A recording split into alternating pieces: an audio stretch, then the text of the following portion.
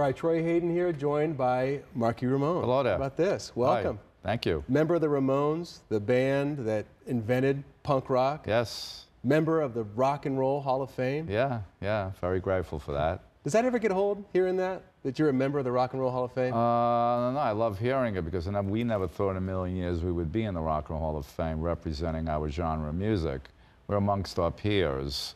So every time I hear that, I go, great. I was so amazed. And, you know, it's a learning institution about how rock evolved over the years, you know, so it's a good place to visit. And you're still playing, you're still creating. Oh, You've yeah. got a brand new book out, which we'll talk a lot more about here as we go through this. Can we start when you were young? Yeah, So sure. here you are, you're, what, 10, 11, 12 years old, you're at home, and you hear this anecdote from so many people of a certain age, and that is you're watching Ed Sullivan and the Beatles come on. Yes. And what hit you when the Beatles came on? Well, their image, I put away my toy soldiers, my army jeeps I made, and my troop carriers, my Patton tanks, and they just blew me away as an impressionable young kid, little boy. And then I started banging on things which drove my parents crazy. And then I put together a drum set, and it was actually Ringo's fault that I became who I became. A musician. Because you watched it and you said, oh, I don't want to be John, I don't want to be Paul, I want to be Ringo. Yeah, he was very animated. He was the most animated out of them all, and you know, coming off of the great cartoons from Hanna-Barbera and Warner Brothers, they were very cartoon-like. So there I went, there I was. And you made it happen. And you got a drum kit, and you worked at it, and you worked at it, and you formed a band while you were still in high school that had some success. Yes. Dust, correct? Yeah, we were one of the first heavy metal bands in America. And explain that to me. How are you one of the first heavy metal bands? Well, there was nothing happening in America at the time. There was that kind of music. There were a few bands. I could count them on my fingers. But in England, it started first. But the first album that we did was already written. And we liked those bands, but our material was already done. We just had to go into a studio and record them.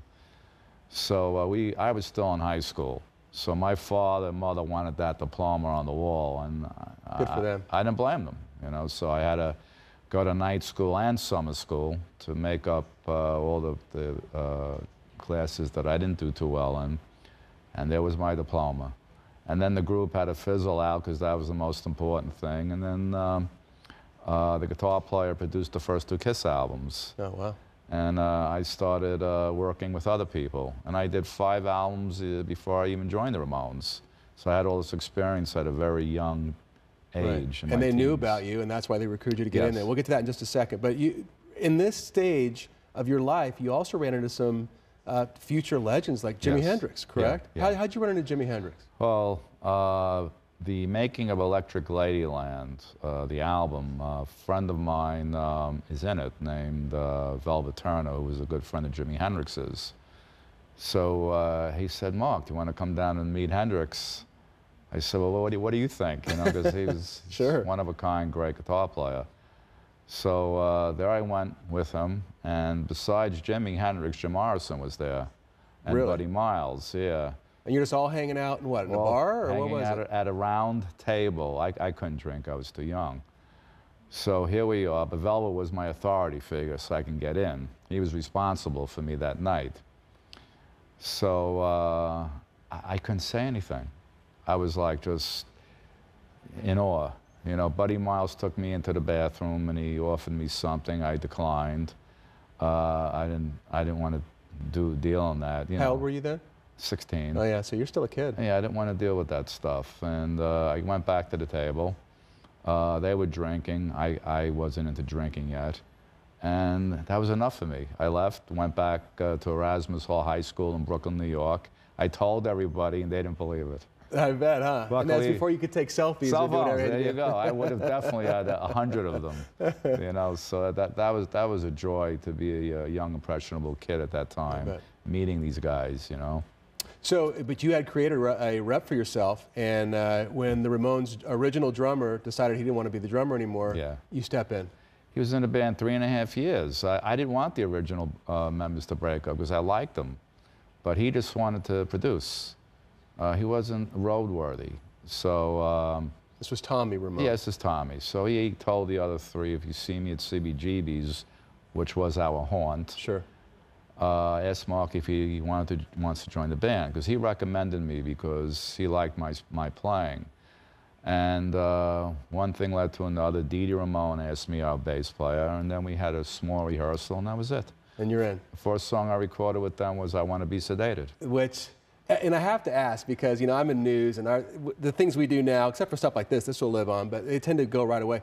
I mean, I Want to Be Sedated will be played long after you leave this earth, correct? Is that weird to think that? Yes, but they didn't play it when it immediately came out. Maybe because, you know, I Want to Be Sedated, you know, referred to maybe drugs or something. It really didn't. It was just, you know, before you go on a plane, you're a little, you know what I mean? Sure. Have a few martini or something. But now it's all everywhere. I mean, all over the world. And, you know, I'm glad that the other guys were still alive to see that. Right. So. And Hey Ho, Let's Go, and Rock and Roll High School. I mean, these are anthems that you hear in stadiums when NFL games are going on. Yeah. Is that weird for you to hear those? A lot of the sports figures are Ramones fans. And they liked that chant, Hey Ho, Let's Go, because it gets them revved up. So that's one song. Rock and Roll High School obviously is from the movie itself, the soundtrack too. So that was a very important time for us to get to that next level. You mentioned CBGB, if I can go back and talk about that a little bit. Now, I've been a West Coast guy my whole life, so when I hear CBGBs, I just think, oh, this you know, magic place where all these things happen. And you look at pictures of it, and it really looks like a dump inside. Dump. So tell me about CBGB and that whole scene. Well, it was a dump, but it was our dump. We were able to hone our skills there. And the owner of CBGB's let us play the Hilly Crystal. And at the time, disco and stadium rock was very big.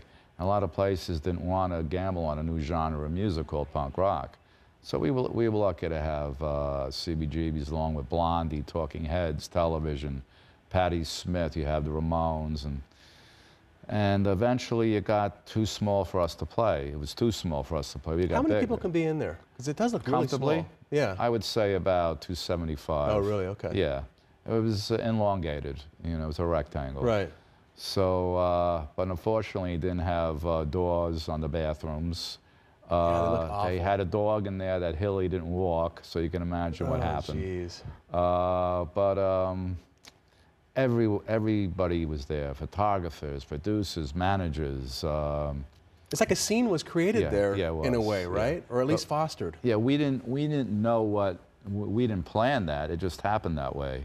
You know, there was this new form of music being created, and then created interest in other people who were involved with the music business on different levels, you know.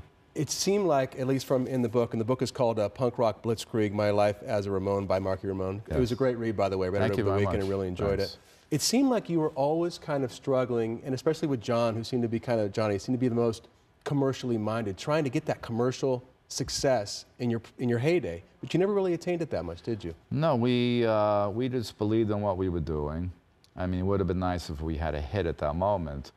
But then when I look back, I go, well, I appreciate the longevity instead of being a one-hit wonder.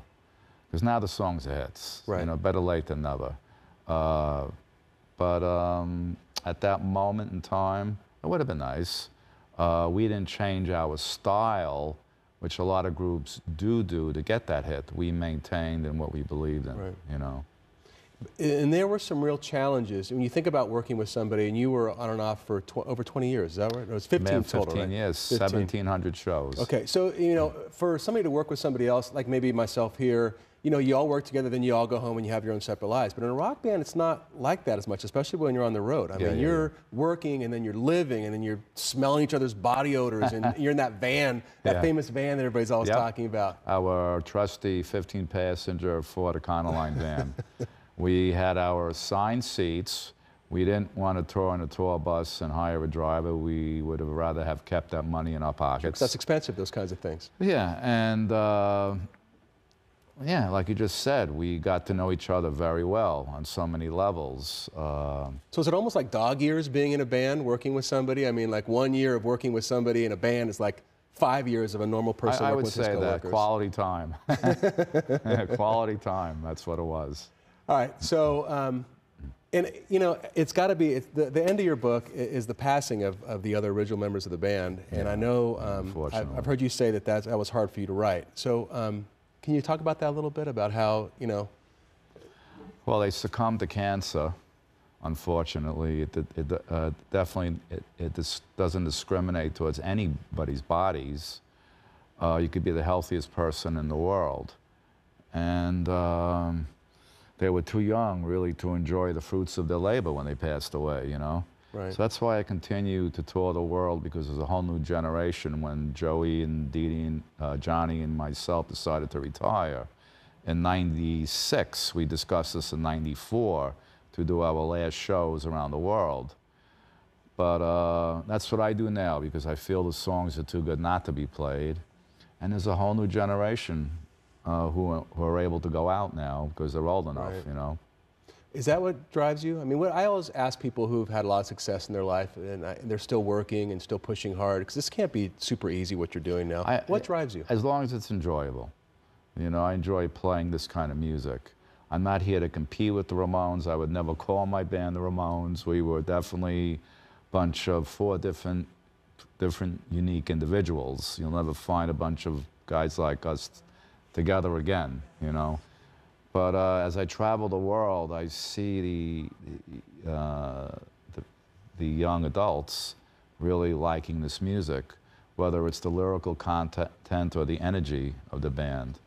So it keeps me going, sure, wanting to continue to do this. In a day and age where you get so much auto-tune and effects and whatever, the Ramones are just kind of raw and real bare. Deal. No tapes. We don't rely on any samples.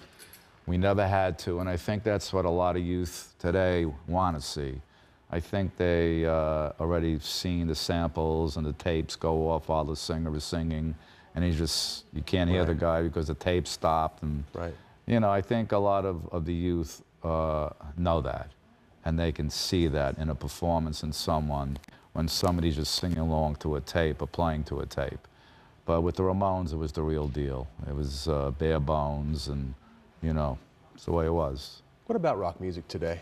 I mean, we had a great long-time rock music station here in town that just went off the air. Yeah. And it seems like they're disappearing. And what are your thoughts on that?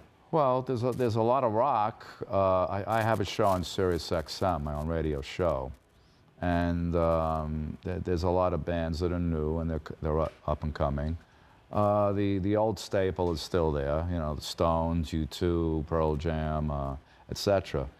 But there's so many genres now that everyone has such a choice to choose from, you know, of what they want to listen to. And ways to get it. Yeah, definitely. Times change. Rock isn't new anymore. You know, there's a whole new generation that likes other things. But in the end, it's only rock and roll. Right. It's really what it is, you know. And boy, you guys played it with the best of them, and you continue to play. Always, as long as it's fun, and eventually your body will tell you when to stop. And it hasn't told you that yet, Not has yet, it? no. I played drums all my life. I constantly work out, and I never smoked cigarettes. I did have a drinking problem as a young man, but I stopped that. I realized that back in the 80s. Yeah, following your dreams is a lot more important than waking up with a headache from beer. So that's very important, and education is very important today. When I was going to high school, you could have had a high school education and get a very good job. Now you have to go to college, and I suggest, you know, to all the youth out there, if you're in music, try to have something else to lean on, like a college education or, you know, whatever, so you can fall back on it if you don't succeed in music. And that's coming from a punk rocker. Yeah. Who knows the stuff. Yeah, it's an important thing, especially with the technology today. Right. High school's not going to do it. Nope. You could bring your cell phones to high school, but what's that going to do? You know what I mean? Right. So. Marky Ramone, the book is Punk Rock Blitzkrieg, My Life as a Ramone. I'd like to recommend it. Good read. And you're playing tonight, correct? Not playing. I think it's a Q&A. I'll be signing books there. And bring the book, you know, be signing. Great. Great meeting you, Marky Ramone. Thank you very much. Good luck to you. Okay, you too. Okay.